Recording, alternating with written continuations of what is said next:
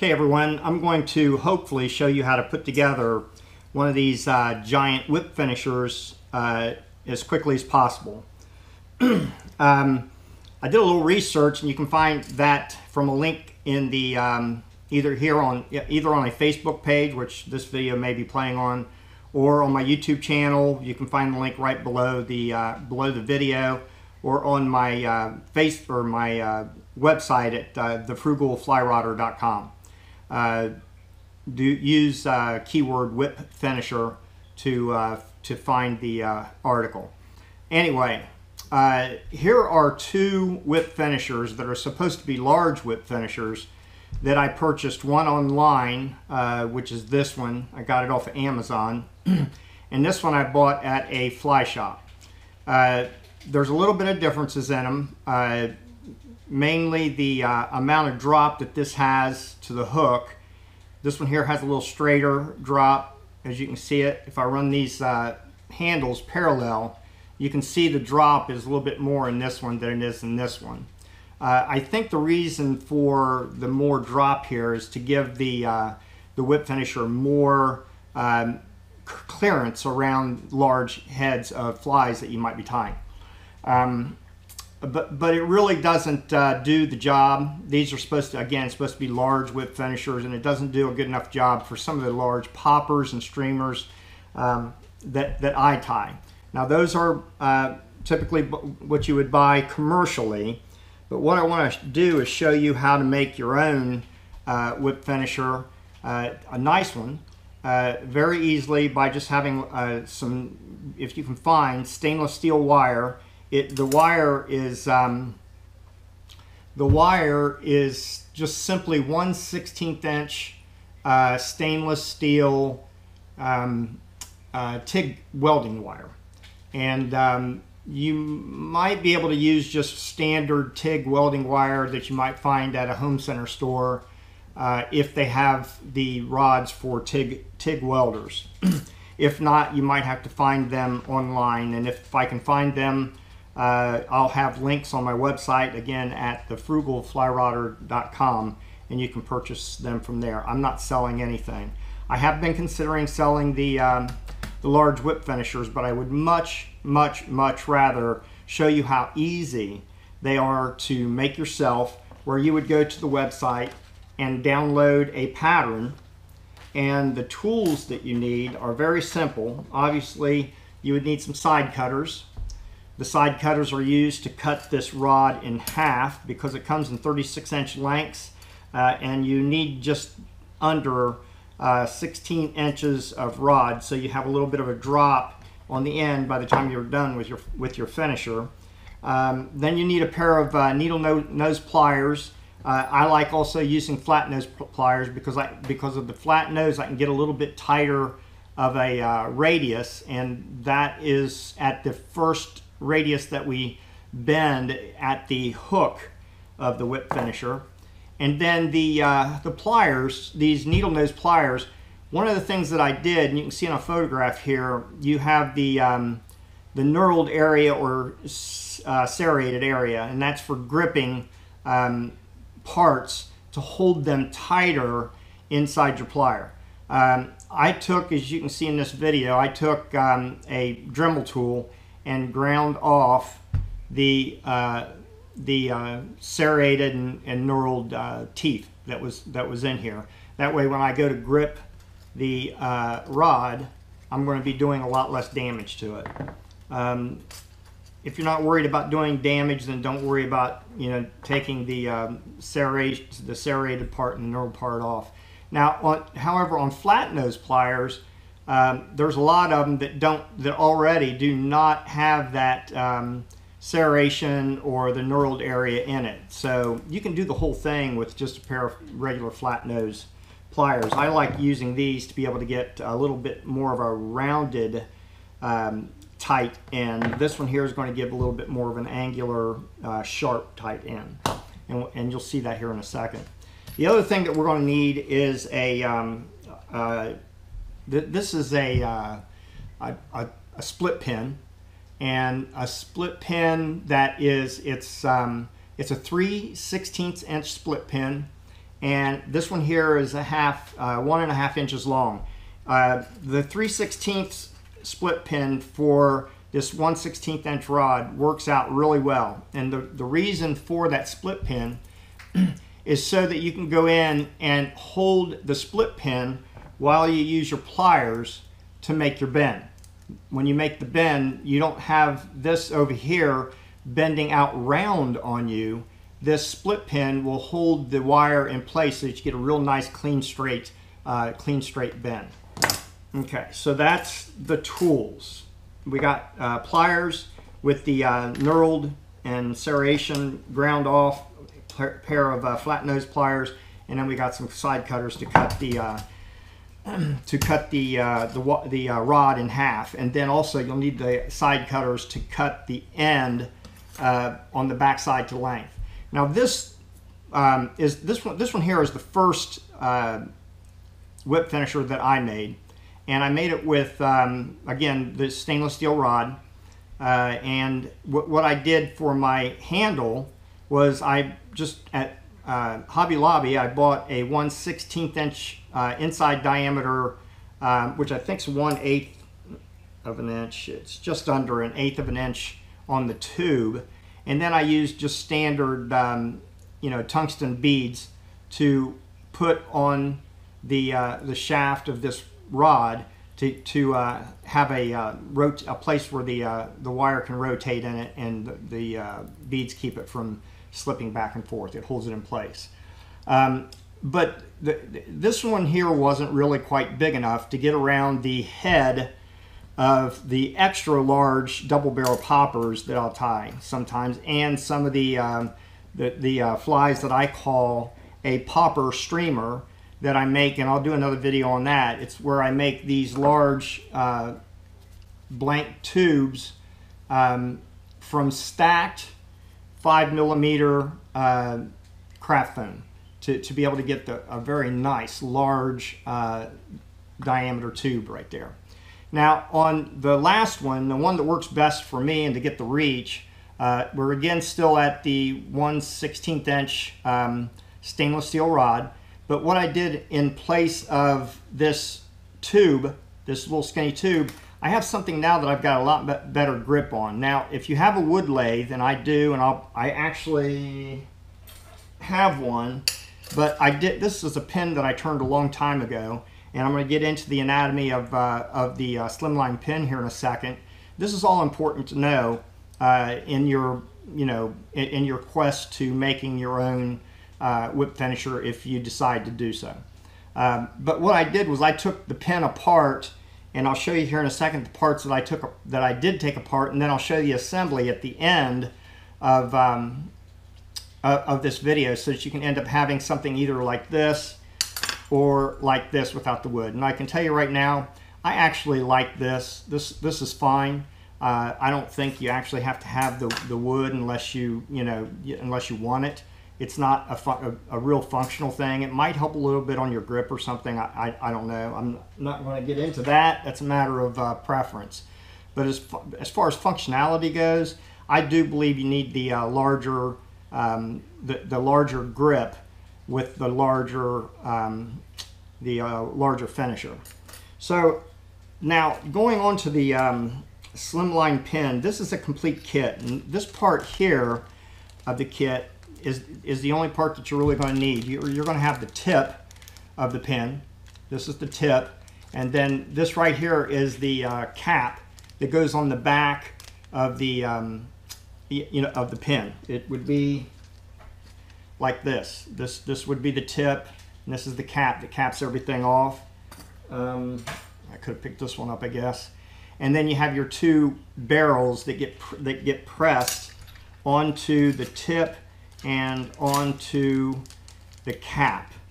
The parts that you're not going to need are this little ring and the clip, the pocket clip for the pin. You can throw that away. You're not going to need it. The other parts that you have on the pin is this twist mechanism, and what it's for is when you press this into place, usually you take it only up to that part right there where that little ring is. You bury it there. then this pin will rotate, or not the pin, the mechanism rotates, and when it rotates, it's got threads in there that causes the tip of your pin to move in and out of the tip of this tip here. Okay, so with that being said, I'm also going to be throwing this away, except I need this piece right here, and again, you'll see why. You can take that off and throw your pin away. You're not going to need it. So you have these parts here. Let's go ahead and take this out of the bag.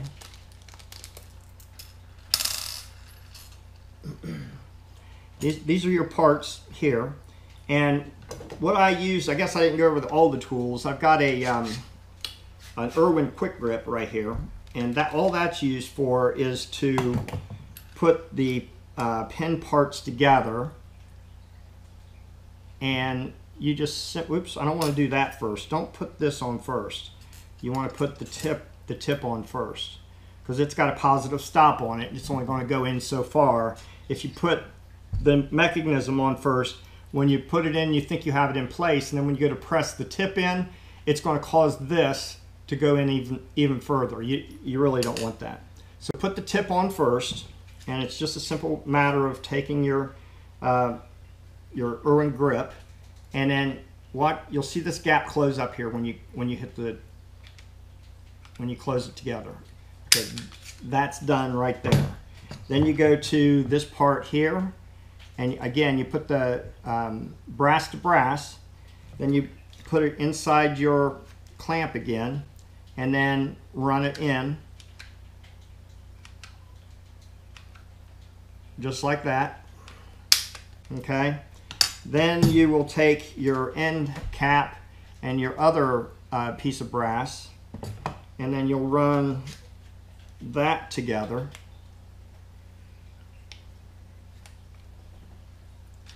Just like that.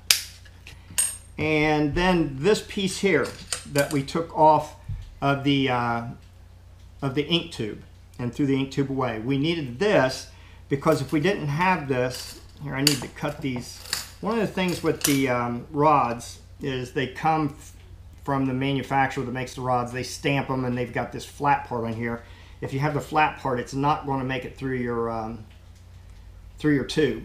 So I go ahead and cut those off. Might as well do this other one too. I think we're only going to do one here, but I'm going to cut both of them, get them ready for making another one if I want to. Okay, so what's going to happen is you're going to, once this is all assembled or bent here into form, you're going to slide this in. Okay, but now it's real sloppy, and you don't have a place to bend it to lock it into place. So when you put this piece on right here and you twist it into place, now once your bends are done and you get it right up to the corner of your bend here, and you have your hand and have a hold of it, you're going to take your pliers and put a real tight bend just like this right here, and that bend is going to keep it from sliding off, but it allows it to rotate nicely. So that's the way the handle is made, using a slimline pin kit that usually is used for turning on a lathe. So now we've got this part here and it's ready to go for the pin. Let's go ahead and get started making our bends. Now, to make the bends, I've got this free PDF on my website at thefrugalflyrodder.com. Again, if you just go to the website, you can use the search function and put in whip finisher, and it should take you to that article. So what I'm going to want to do to get all my bends, now one of the things, if you look closely here, these two whip finishers are completely different, really. I mean, this one's got a more narrow turn, and then this one does. This one's got more a closer gap here to this part of the rod than this one does. This one's got a little bit more of a curve on it than this one does. All of that is really not as important as just getting your pattern as close as you can to the printed pattern. It doesn't have to be exactly the same. And the way I try to get it as close as possible to the pattern, I have a red Sharpie, and I'll put a mark right where I want to make my first bend. Don't worry about making the other marks yet. You make the first mark, you grab your split pin, you put it inside there, and then grab your pliers. Actually, let's get the pliers first. Put it right there, and then we're going to make our first bend.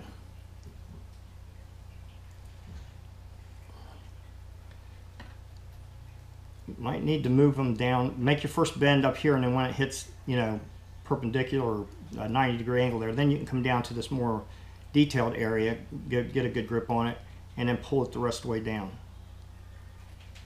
And you take a look at it, and you see you might need a little bit more. Just go ahead and put a little bit more in it until you get it to where you like it. Just like that. And if you do a little bit of a damage to your tip, just straighten it back up again with your flat nose pliers. Just like that. Okay, now that we've got that in there, okay, now we want to get ready to do our next bend. And we mark the spot just like that. Again, we take our split pin. Now, one of the things that you're going to want to keep in mind when you're doing it this way is when you make your bends, you don't want your split pin on the inside of your bend, or you're not going to get it off. So what you want to do is make sure the bend is over here. You're going to want to make sure that this first bend is going to be at a 90-degree angle to your pliers, like so. And then you'll go ahead and make your bend and take a look at it.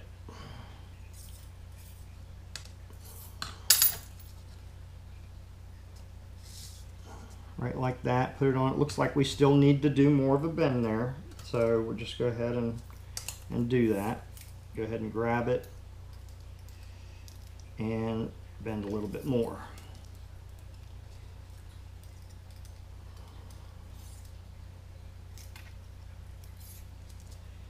Might take a couple times, but that's okay. Okay, we're doing pretty good here. So you've got that much of it done. Now you come over and you mark your next bend. And again, mark these bends as you go. Don't mark them up all at once, because if you do, you're not going to have, you'll find that your bends are going to move on you. Okay, so grab it and make sure that you have it straight by loosening up on the plier, and try and get this as straight as possible, and then straight as possible like that. Then go ahead and put your split pin back on and make your other bend. Now this bend here is going to be parallel to this one out here. So you just go ahead and make the bend. Just keep an eye on it. And it looks like we did pretty good right there, right on the beginning. Right on the first bend. So we got that. Now we'll go ahead and mark the next bend up. And this is where it's not super important here, but it actually is because what you're going to want to do is you want this as close to the top as you can get it, but to still have a good round bend there. So let's see if we can do that. Let's see, what are we doing here? Right at the top, so we're good there. Put our plier right on the line there, and then take our, actually, you know what, I'm going to use these pliers because they got a little bit of a rounded edge on there. I don't know if that's going to help me or not, but this is the first time I've used these. I did that so that you could see that you could take to get this flat edge here. If you got a Dremel, you can flatten it out. But let's go ahead and see what happens here using these things here. I'm going to make a bend, but because this has got such a wider bend, as I bend, I'm going to make the bend and then push it in, make a bend, push it in, make a bend, push it in, and go like that. That way I've got a really nice curve here instead of these real sharp. Well, that one doesn't because we didn't close it up. This is closed up, this is still open. So there we go. All right, so now that we've got that about where we want it, what I want to do is mark where I'm wanting that to drop. So let's go ahead and do that. Let's stay on these, and we'll grab it right there again. And again, you want to try and keep this thing bending so that it's so that the wire is staying perfectly in line.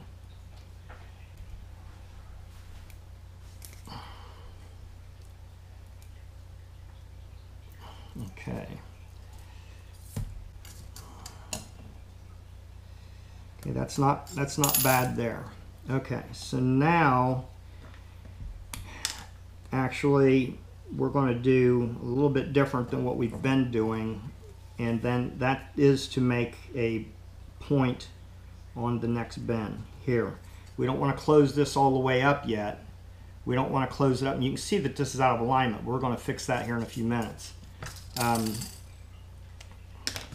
This is the only time that you would do this to this to the bending section here, because what we're going to want to do now is we want this to shoot back out in this direction here. So we're going to go ahead and grab it like so, put our split pin on, and then we're going to pull it back out again. Okay. Now that we have that right there like that, we can go ahead and just real tightly grab a hold of it and try to keep this try not to bend that in there too much.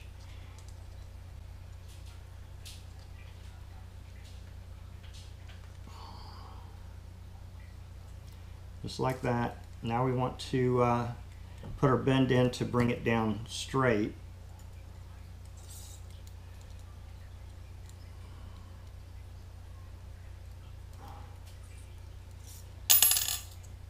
And we got that. Now you can see where we're right here. We need to get the this bend to go at a 90 out that way, and then we're just about done with it. So let's go ahead and get ready to do that. Go ahead and put this on here. Grab it again right here. Put it on, and make your bend.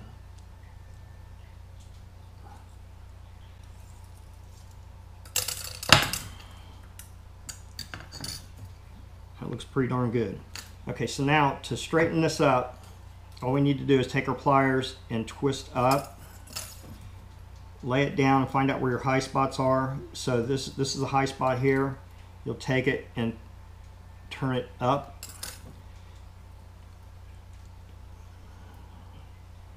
And turn it up. And just play around with it until you get it.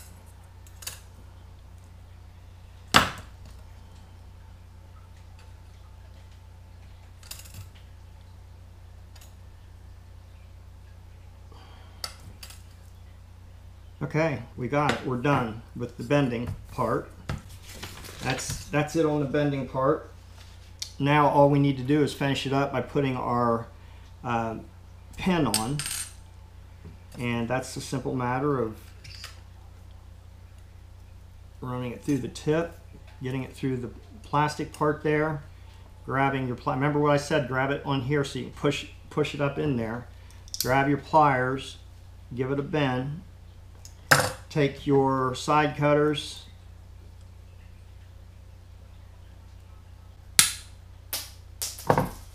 cut it off, take your end cap, put it on, and there you go. You got yourself a nice whip finisher. Now these red marks, one of the things, I don't have it right in front of me here, but I just use little alcohol wipes, and it takes it off, and then you're good to go. That was easy, wasn't it? Anyway, I've got some more things that I'm working on that I want to share with you.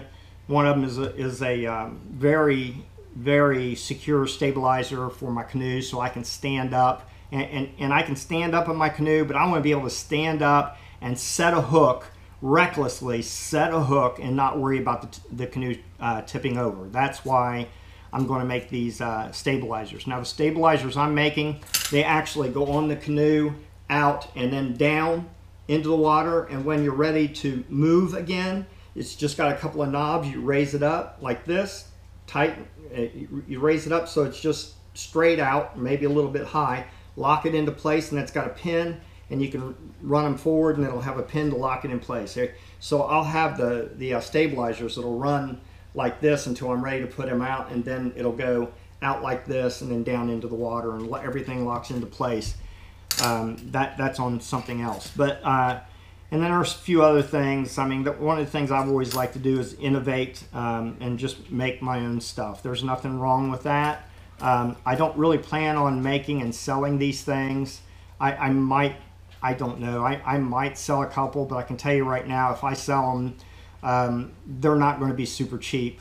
I don't really know what kind of a price I'm going to put on it yet. I would really much rather show you how you can make them yourself. Again, it's easy. A split pin and a pair of pliers. And that's really, and side cutters, obviously. And then the only thing that you might have a little bit of an issue finding is some of this 1/8 inch stainless steel rod. And then you'll have to order this slimline pin, which I'll have a link to on my website, and you're done. I mean, it's a real simple tool, and the thing works awesome. In fact, let's go ahead and use the one we just made with the red marks on it still. We'll take some red thread, and this is the one I've been using as a demo. But it's a simple thing to use, and to really get back on the back side of those, this is the one we just made, and look at that, all day long, all day long. This thing works like a charm, just like that. So if you like what I just did here, and if I helped you out, please consider subscribing to my channel. I've got more stuff on the way. I do have some fishing videos I hope to have as well with my son and I out on the water. This is his real first year of getting out there. We're going to see what we can do with that. But other than that, this is Mike. Until the next video, we'll catch you later.